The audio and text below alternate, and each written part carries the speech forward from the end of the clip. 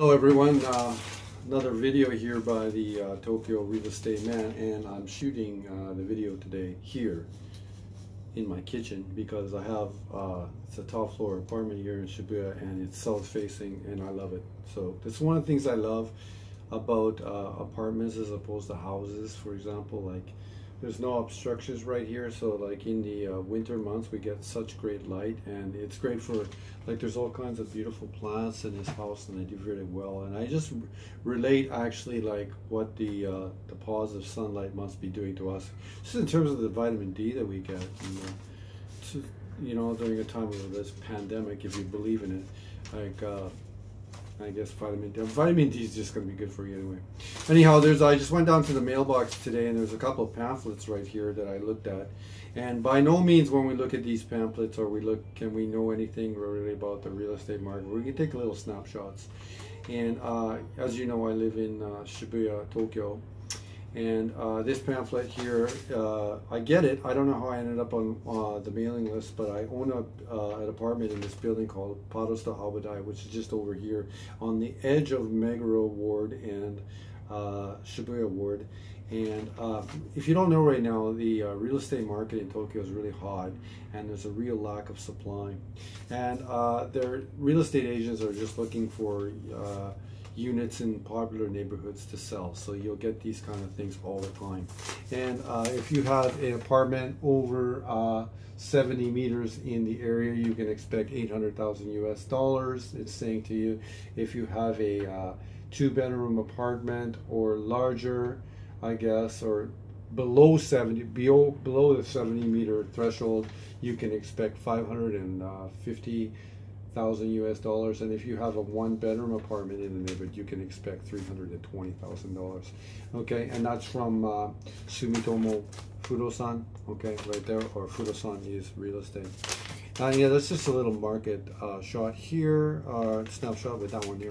The next thing I thought we'd look at is really interesting. Now this is from an agency called Okuraya, and I did buy one apartment through them, and they are a real old school Japanese style real estate agency.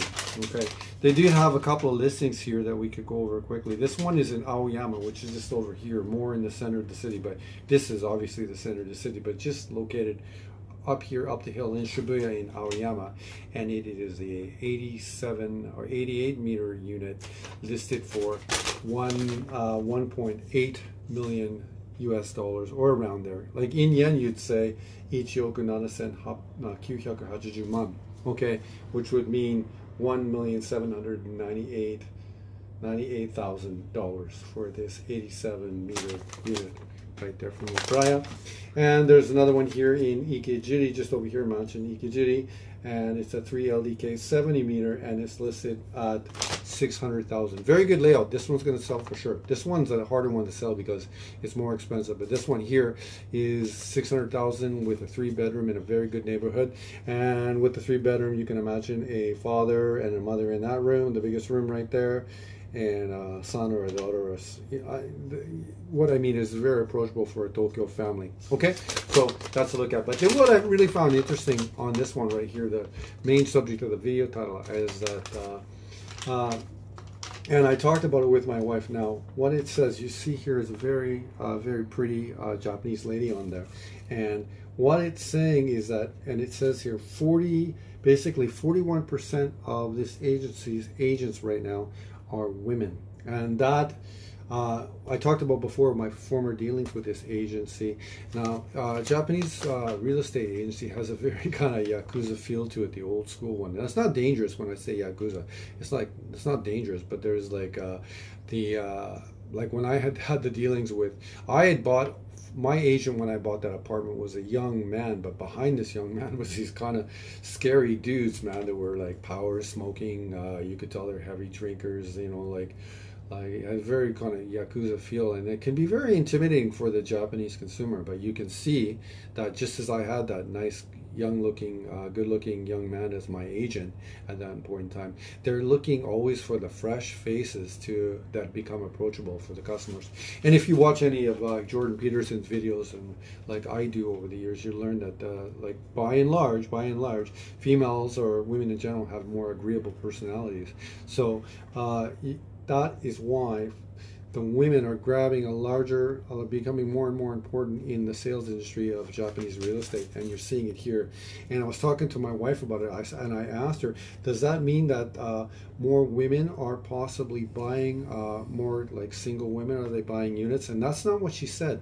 She said, that was my interpretation. I was asking her, and my wife, by the way, very Japanese woman, beautiful woman, and then her angle on it. And what I love about my wife is she gives me the real Japanese angle on things, which is coming back to my point about Jordan Peterson, that when they have a much more agreeable salesperson and much more approachable to people when it's like this, and they're maybe a older woman, for example, might not want to talk to like an old school Yakuza type of real estate agent, and the front face of the real estate business in Japan women are becoming more and more important. But don't interpret it like, I do have a Vancouver unit, and don't interpret it that like it's that style of like, I interpret it like this in Canada. Like sometimes I find the female agencies in Canada tend to turn up the sex button.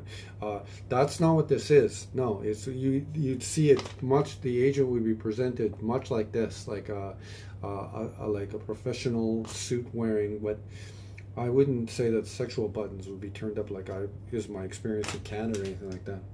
And they're becoming more and more important as the face of the agency. And if you was talking to my wife about it too, like if you see like most of the salespeople that work in the insurance industry right now are dominated by women, and that is a trend. Obviously, companies are finding they want to have the most effective sales policies, not just policies, but personnel to do what they have to do, and you're finding it right there. So like in the females are becoming more and more important in the real estate world here in Tokyo. And this here on the bottom is just like, there's lots of information, these kind of pamphlets right there.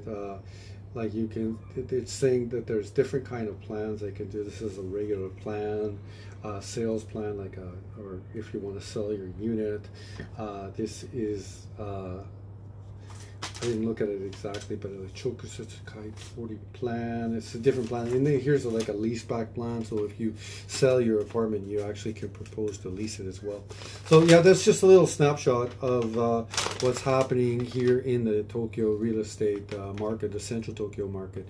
And as I said, it's pretty well on fire, and there is a lack of supply. I think this one would be scooped up. Great location. Okay, thank you. Another video here by the Tokyo Real Estate Man from my kitchen, signing out. Thank you again from Shibuya.